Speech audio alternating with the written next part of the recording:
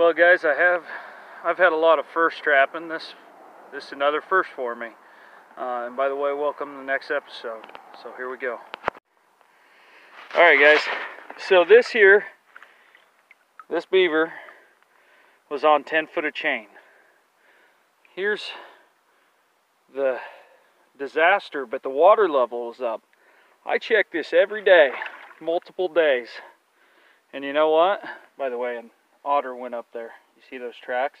He didn't even find this. This beaver was down here. It looked like it was part of the bank. After the water went up so high, it became a drowning setup. And he was tucked in right here. I'd have never found him. Never found him. But I came up here to put in a new set because other beaver were coming around working it. And that otter came around. But I didn't want the otter. But the other beaver had been up here squirting castor.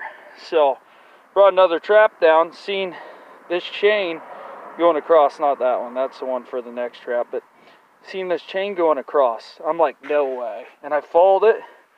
And the whole bank was a big beaver. And so we got this monster flattail. I mean, it doesn't show up on camera, but I'd guess it probably 60 pounder, 50, 60, right in there. It just looked like it was part of the bank. I pulled it out, and boom. That's beaver number 10 this season. And I didn't lose my setup, which is what I had feared happened. And you guys see how much otter love beaver. So anyways, gonna get this reset, and that other new 650 is gonna go on the other side. Not so fun part of trapping.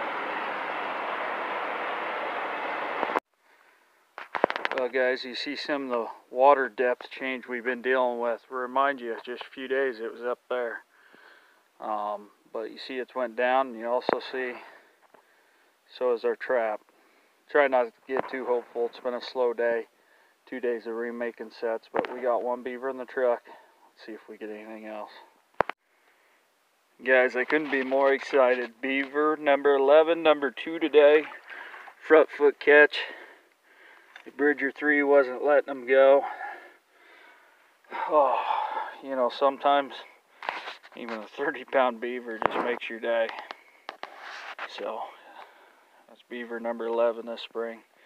I'm gonna reset these. Man, I hope this water don't drop much more. Getting tired of remaking sets, but pays off at moments like this. Remember that. Look at that, guys. Beaver number 3. Sorry, it's a little blurry.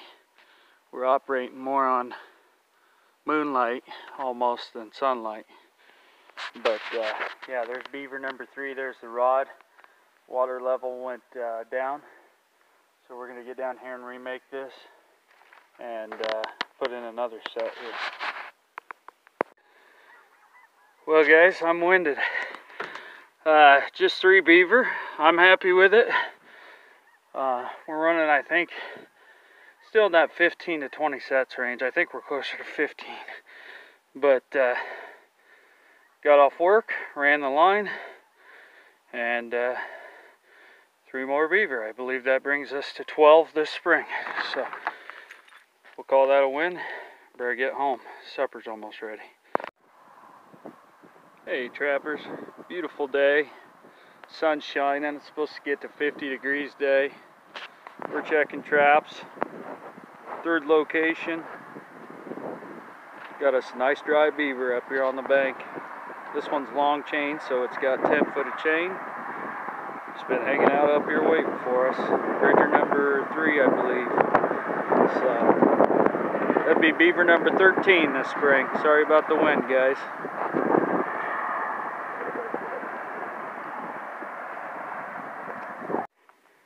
Alright, guys, still dealing with water fluctuation. Redoing sets every frickin' day.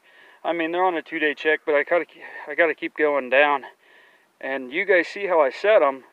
That shelf right there was actually down quite a ways in the water, about 4 inches yesterday. So we dropped, I don't know, another foot last night. But anyways, the rods, or the slide's gone, trap's gone. Let's see what we got here.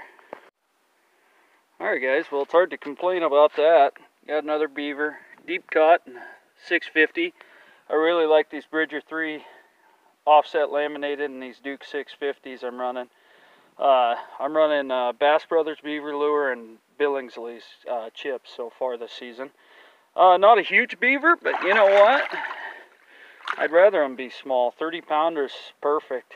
I don't want to carry any more than that. So that's second beaver day, number 14. Let's keep rolling on the line. I'll show you the other set here in a moment. Alright guys, quick thing. At this location, the original caster mound was about right there where that stick was, and the stick was up higher. Okay, so we had some flooding, bunch of washout. You see I moved down, well actually once and then twice, 3 times, 4 times, right? You think at some point the river level out, it just hasn't so far. But we didn't have a catch here. This is the one with the Duke number 3, just the round jaw, just because I don't have enough traps. But it's on a drowning rod, it's reset, so let's keep moving. Alright guys, so we're at the next location. You see here, the trap's clearly not there. It was right there, so you also see the water depth change here. Went down the slider. What's that? Got us beaver number 3. So, pretty good day. Got a couple more spots checked. That's 3 beaver back-to-back days so far. We'll see if we can get number 4 or 5 in the truck today. Alright guys, at the next location, added some sets in between the two. Or I don't remember. Yeah, in between the 2 locations. Anyways guys, you see what I'm doing. It's just big pocket sets with a dip down in the mount. I pulled the mud and mounted up in front. It's like a step down. Appreciate Dale Billingsley kind of teaching me that. He's got a good DVD y'all should check out. Anyways, we got a frog in our big pocket. But more importantly, we got a drowning rod that doesn't have a trap up at the top. So let's see what we got. Well guys, there it is. Beaver number 4 today. In a Bridger 3. Nice deep front foot catch. So that's great news. I got to remake this set next to it and get this beaver out and redo this. But you see, the water levels varied so much, guys, that I started clear up there and I just worked my way down, right? And that's basically what I keep doing. So we'll do that a little more. It'll look like a big chopped out section of bank here before it's all said and done. But beaver number 4 today. 3 yesterday, 4 today. I'm pretty happy with it. Hey guys, so that's the end of this video. I want to thank all you for watching me, and you know, we're going to keep hammering beaver. We're having a good time. I want to take a second to say thank you to the 2 trappers that taught me how to trap beaver, and that's my dad and Dale Billingsley. I appreciate both of them pointing me in the right direction. I want to thank Mark and Jared Bass for the helpful tips they've given me, and Jared, I appreciate the drowning rods. I'm putting them to good use and running some good lures. So I appreciate everybody. Thanks for watching. Stay tuned. We're going to keep going. We're just getting started. I think we're at 15 beaver.